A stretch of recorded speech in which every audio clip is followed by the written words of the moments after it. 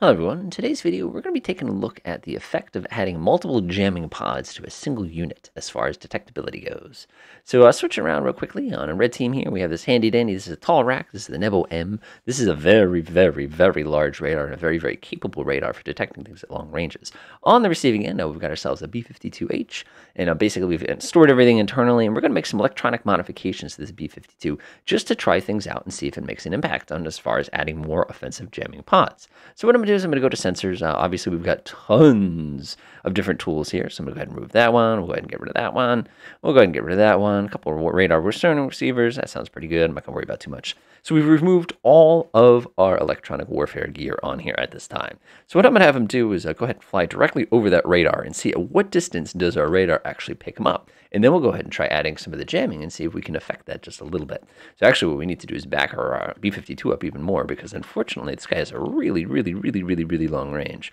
So go ahead and put him all the way back there. Save our scenario, switch back to the other guys, should have God's eye view. Let's go ahead and pause and see how long it takes to pick up a B-52 here. Again, the B-52 is a fairly large target, so it shouldn't take too long. Oh, that was nice. Okay, let's see here. Take a look at our message log. New air contact at a distance of, 250 nautical miles. So we could definitely benefit from some electronic attack here. So let's go ahead and reset the mission real quickly. Go to blue team. We'll go ahead and grab our B-52. And to sensors, we're going to add in a single jamming system here. We'll do an ANALQ, because everybody loves the ANALQ. What's the one I'm going to play with today? Let's see, with some DECM. Actually, you know what? I'll keep it nice and simple today. I'll do a generic OECM, and we'll go ahead and call it generic 2000s OECM. I think that's fair. So we'll go ahead and close that. I'm going to go ahead and turn the jamming mode on. And we're going to switch to the other side and see if we can pick up that target at less than 250 nautical miles, which is what we'd expect it to be. So we'll go ahead and unpause. We'll go ahead and speed up time a little bit here.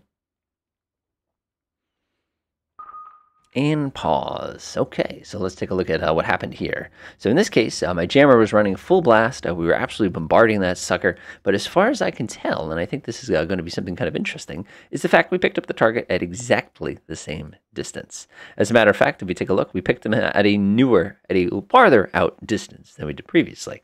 Now you're probably sitting here going, wait, that makes no sense. Weren't you trying to jam that guy? Of course I was trying to jam the guy. How come he wasn't jammed? Well, take a look real quickly here. And this is an interesting concept that you're going to have to kind of keep in mind.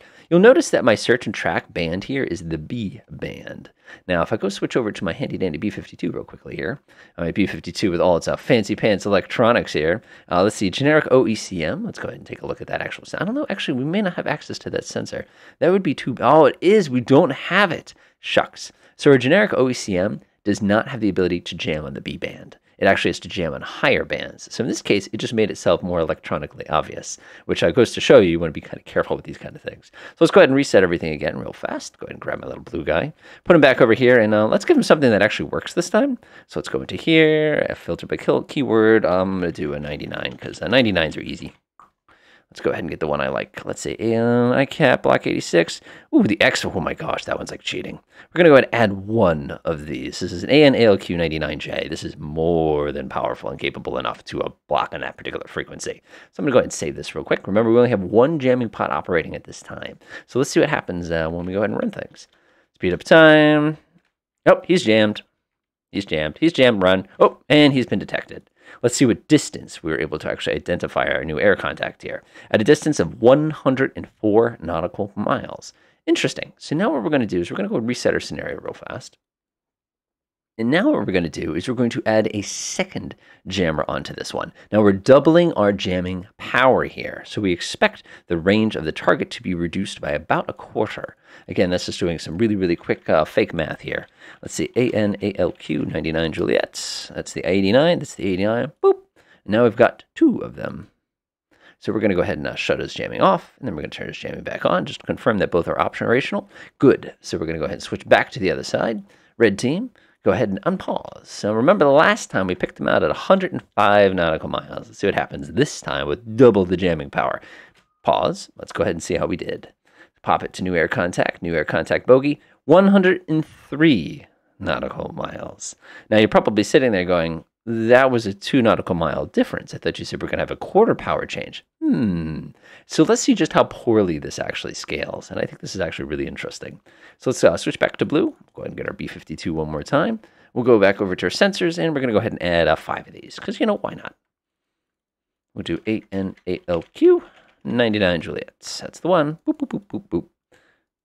Oh, yeah. So now we've just converted 1, 2, 3, 4. 1, 2, 3, 4, 5. Now we have 5 of these things. On.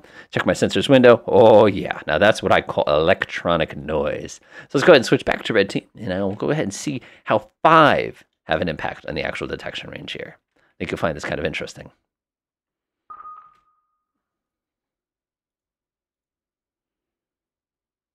Our range of detection went up. So now the reason this is significant is because you're going, but we put so much electronic power onto that radar. There's no way they still would have been able to burn through and detect us. Believe it or not, it doesn't make that much of a difference by adding more jammers, at least in this universe, in this game, I should say. One of the big advantages of adding multiple jammers is it increases the amount of variety of techniques that you can use, and also forces the other guy to have to kind of split up the different types of powers. And also, again, remember, jammers usually are going to be hanging outside of the attack and jamming inwards versus basically going along with the ride. It's a big difference. And the other thing, as we saw in our earlier example, if you jam on the wrong frequency, you can't really safely jam it. So if the enemy here had like 9 different radars and they're all in different frequencies, our single jamming pod would only be able to get a couple of them, at least well. Now, if we had 9 different radar frequencies and we had 9 different jammers, we could successfully jam each one of those frequencies in turn, and that is something modeled in Command. So hopefully this video is a little interesting. Like I said, it's always kind of neat to run these little experiments to kind of see the misconceptions versus the reality, and it gives you a pretty good idea of just how effective, or if you want to think of it another way, ineffective electronic attack can be. Enjoy.